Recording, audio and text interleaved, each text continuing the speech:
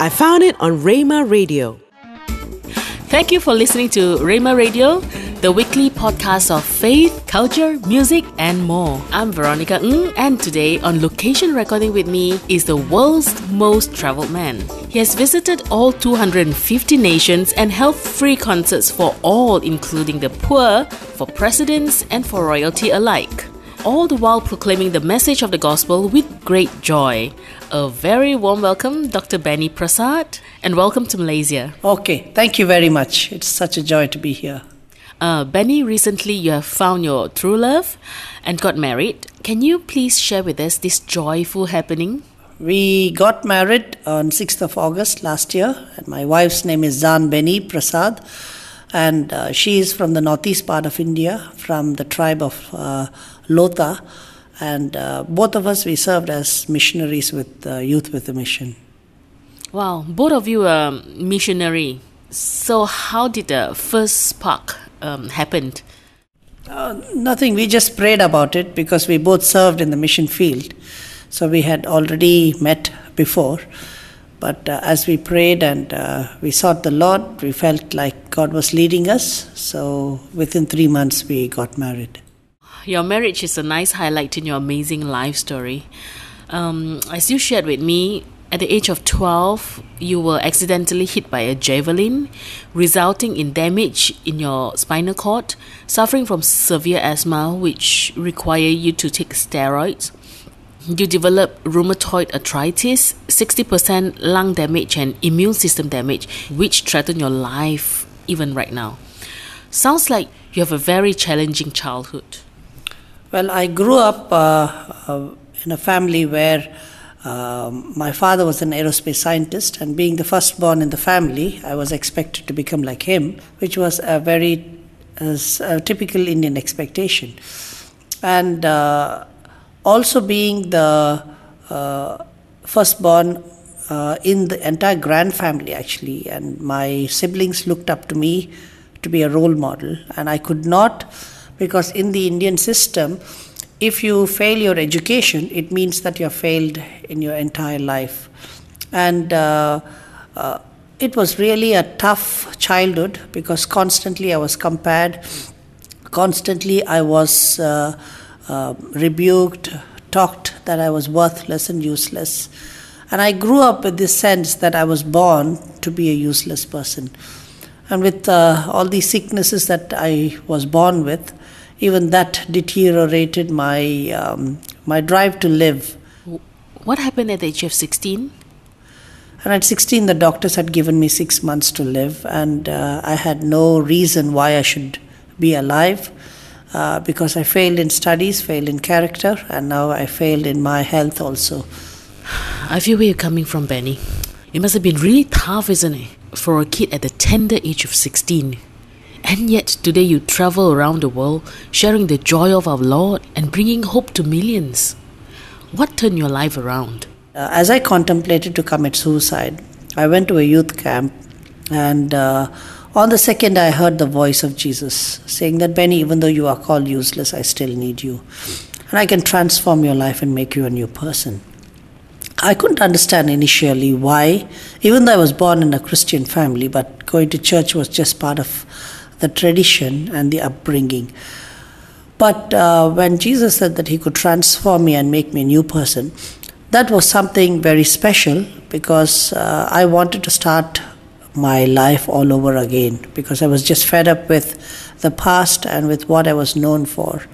And it was only Jesus who offered me that change to start fresh, in spite of what has happened in my past. And the scripture that came was that if anyone is in Christ, he's a new creation. The old has gone and the new has come. So it was a good deal for me. So I surrendered my life to Jesus. I gave up the idea of committing suicide and started off a fresh new walk as a Christian. It's a real transformation, isn't it? Yeah, I have been transformed by Jesus. Yeah, we need to surrender unconditionally to God, and He will then take over. Look at our location for your interview and recording session today. It's raining so heavily with a thunderstorm just outside the window. I've been doing recording for over 20 years and I know that in this weather condition, there's no way we can avoid high noise level, except if it's a miracle. And yet my meter is showing normal levels. Praise the Lord. He's always in control and He has the purpose for every one of us. Well, in your case, not only the Lord loves you and wanted you, but even other countries were after you. You were offered citizenship from the USA, UK, Holland, and Australia to ease your access to travel visas. But you refused and stuck to your Indian passport. Just look at your passport books in front of me. 14 passport books, and it's a lot. Can you please share your reasons for sticking to your Indian passport? Well, I was given the citizenships not from the very beginning. It was only halfway through. But these would be an easy option or an easy way out. And I stuck to the Indian citizenship. The reason is because I knew that God created me as an Indian, and also He would help me to finish the race that He started. So that in this way, nobody can take the glory or the credit for what He did. And so I stuck to the Indian citizenship.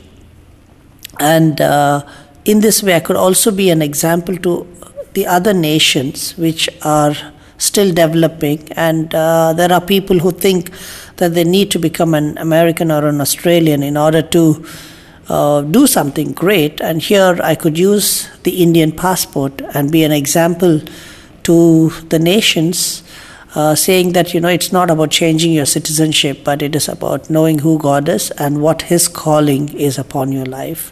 And He is the same provider, regardless of which passport you hold. Yes, I agree with you. We should be proud of our own identity. Well, hold on to that thought. Stay tuned. We'll be right back after this break. You're listening to Rhema Radio. Rhema Radio. Hi, I'm Marianne from Scripture Union and calling all youths, students, Christian fellowship teachers and youth workers throughout Peninsular Malaysia.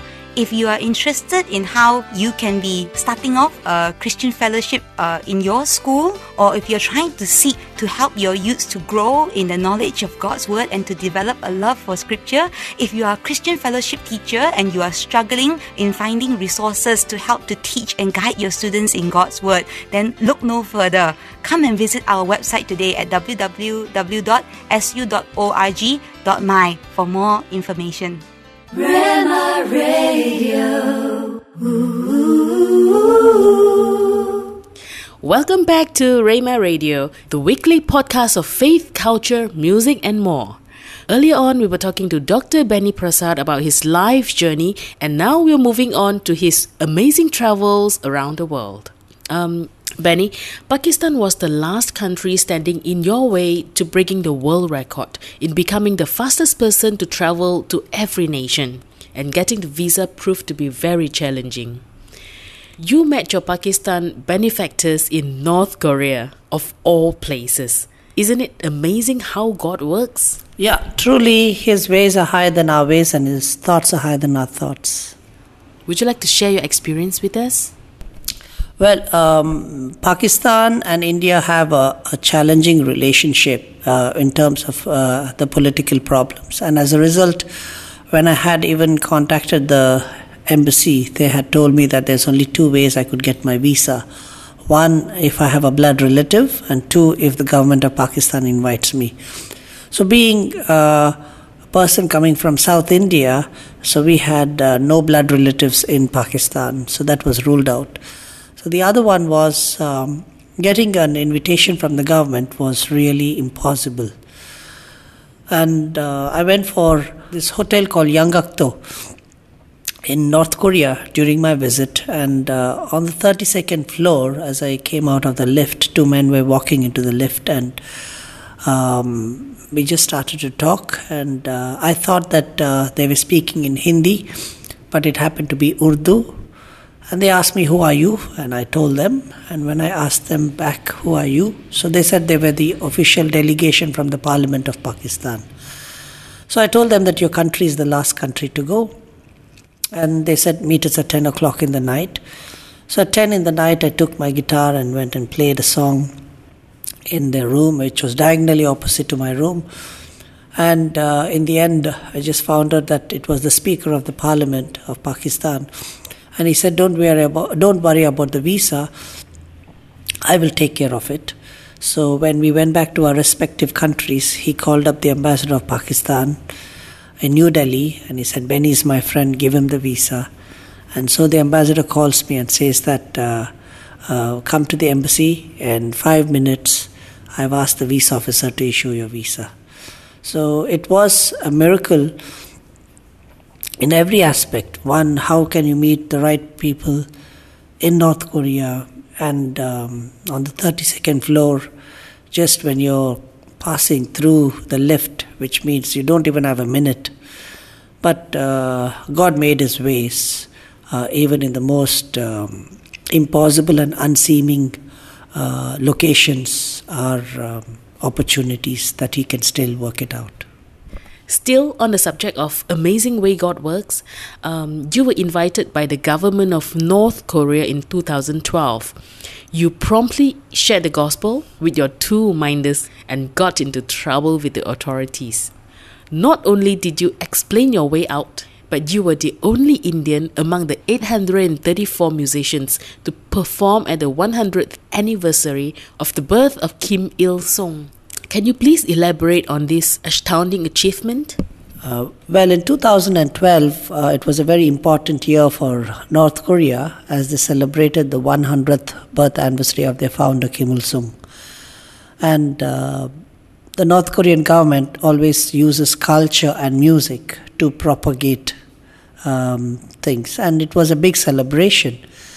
So I was so surprised that when the government chose me to represent India, it was a big miracle because it's very obvious that I'm a Christian, and the information on the internet is very clear that I'm a Christian. So everyone was surprised that they could still choose me in spite of my faith and in spite of me being very vocal about my testimony. So when I arrived in North Korea, I thought that there were other musicians too, but in between, when I was invited for the dinner at the Indian ambassador's house, is when I was surprised that even the Indian ambassador said that I was the only Indian chosen to represent there for such an important event. I was appointed with 2 spies and a translator. So for me, my contact with the North Koreans was through these 3. And every day they were with me for 8 days. And so I used that opportunity to share my testimony with these 3 people. Because you're not allowed to meet the others. All that you do is you go to the venue, you perform, and then they bring you back. So whoever was available is what I could make a difference with.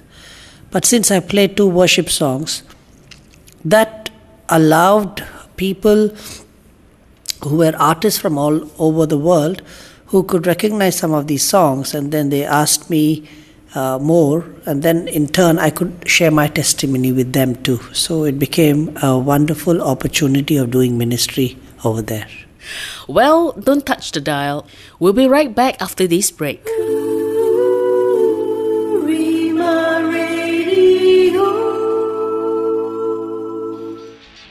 Hello， 大家好，我是维尼和云妮。那要时常记得扭开 Rhema Radio 的 Podcast 哦，因为听了这个电台之后，你的身心灵都会得到满满的祝福。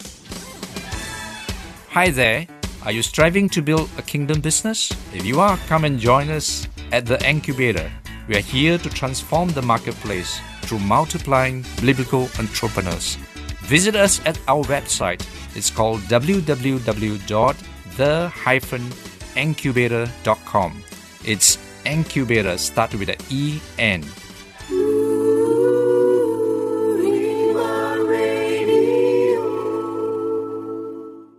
We're back. This is Rhema Radio.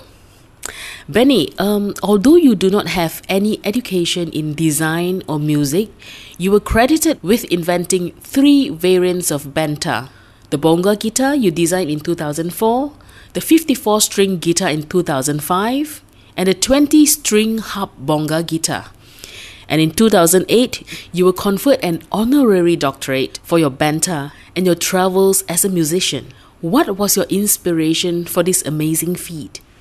In 2004, when I was invited to play at the Olympic Games in Greece for the official welcoming of South African athletes as well as the cultural stages, I was clearly told that I could not share my testimony, but they just wanted my music.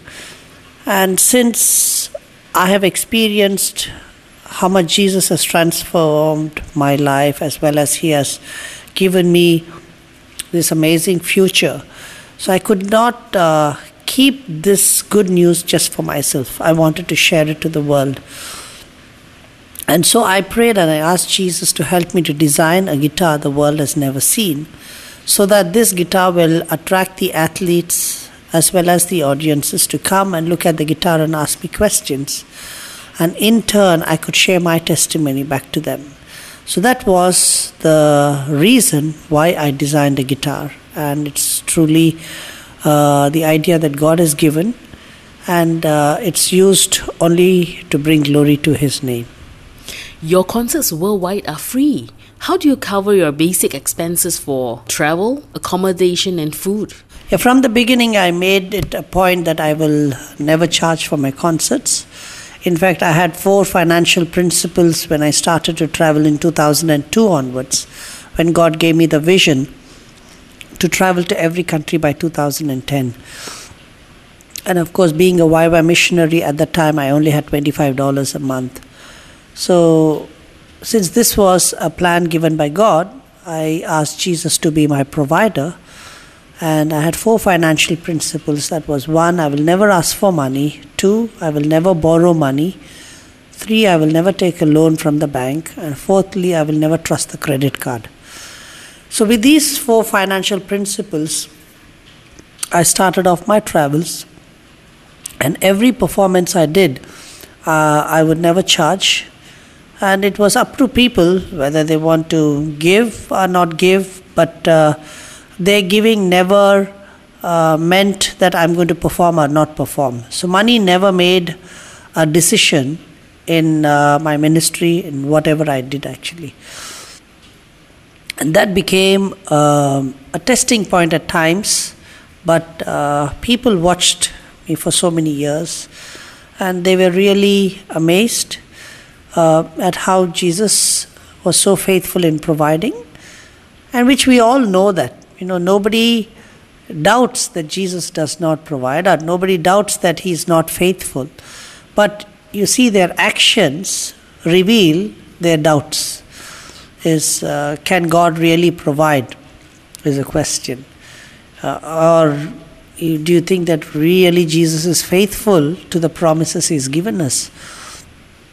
But in my case, I stuck to that from the very beginning.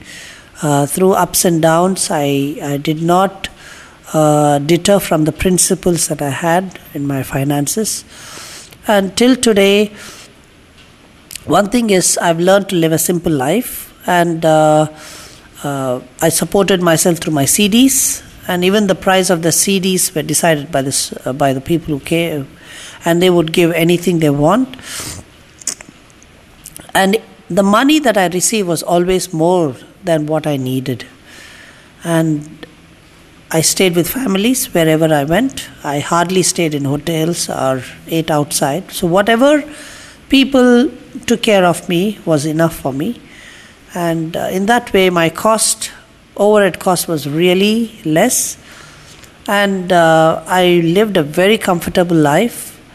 And I tell people that all I had to do was give up my right to comfort and food, and I just enjoyed whatever was provided, and I ate whatever was placed in front of me, and I enjoyed this journey actually, and I have no regrets at all.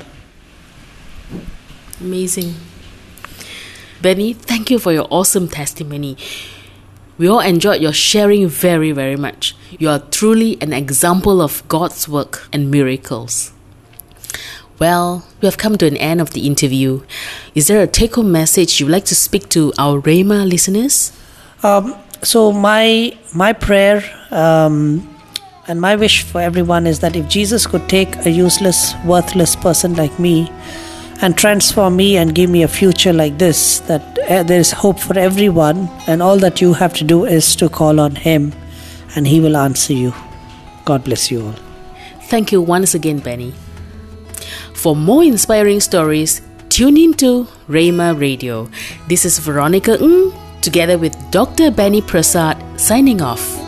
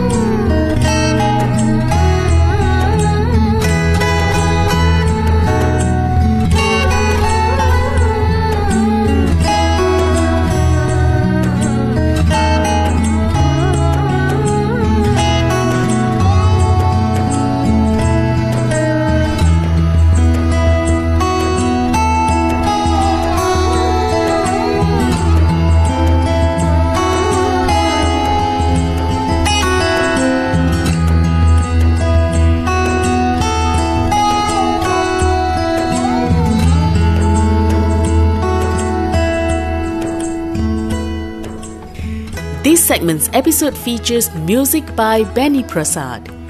Today's episode is edited and mixed by Veronica Ng. Stream or download new episodes weekly on Friday evening.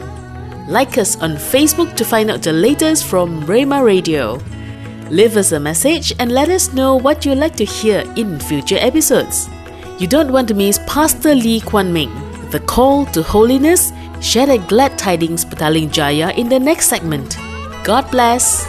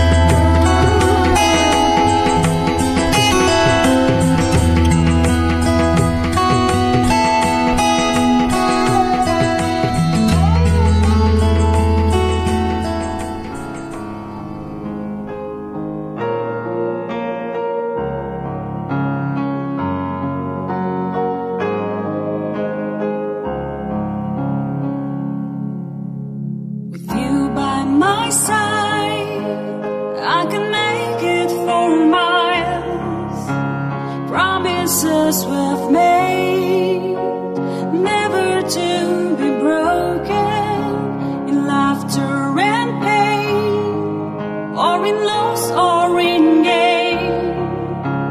You are always there, standing right beside me. I need you, Lord, not just for today and tomorrow,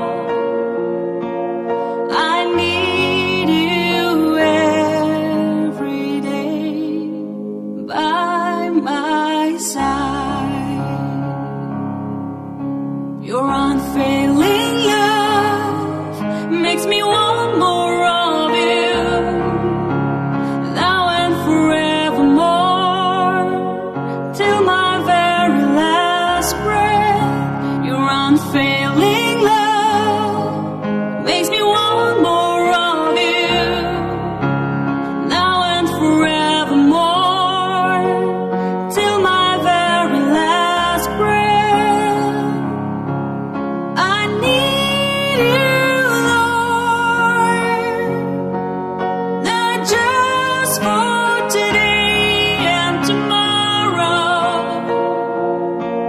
I need you every day by my side.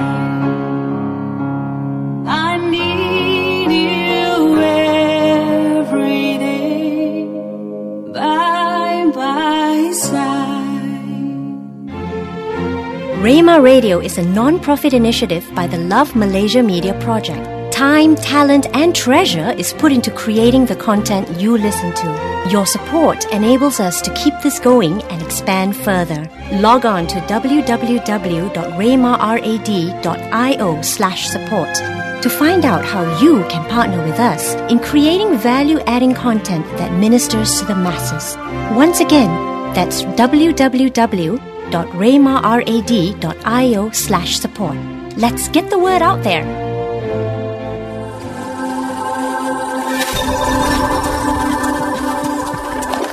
You're listening to Rhema Radio.